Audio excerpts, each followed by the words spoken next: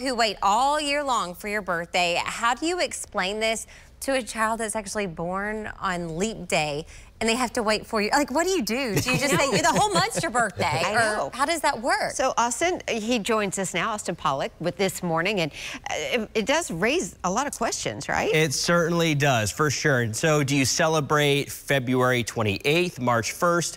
Do you have people calling or texting for 2 days as opposed to 1? So every 4 years, it can absolutely be extra special.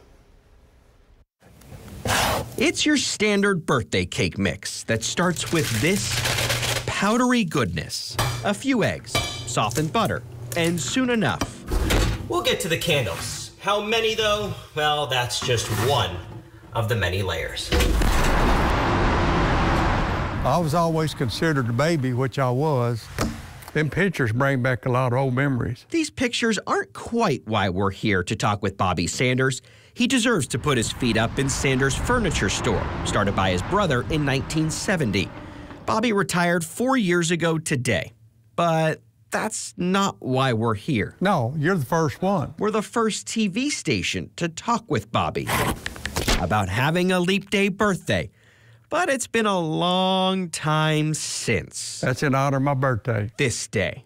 This is a cutout of the Tennessee when they made that write-up about me. He was 8 years old. No, 2. Wait, I don't know. It says on there, Bobby's leaping with joy. He's 2, so that means I'm 8 years old. All right, glad that's settled. But the day Bobby talked with the paper in 1960 doesn't ring that much of a bell. Me and my mother did. She done kind of all the talking, you know. I done my head shaking like that. But in this article, his mom mentions something he does remember. Being teased about leap year and being a leaper. Those every 4 years. I think when I was 14 or 16, I wanted a car, so. And that day in 1960, when he was 8 or 2, he wanted a cake. He got that cake with 2 candles. So what's the plan for today? Well, if we're going to eat cake, we better not put 72 on them, so. Well, 18 will do. I'm Austin Pollock, News Channel 5.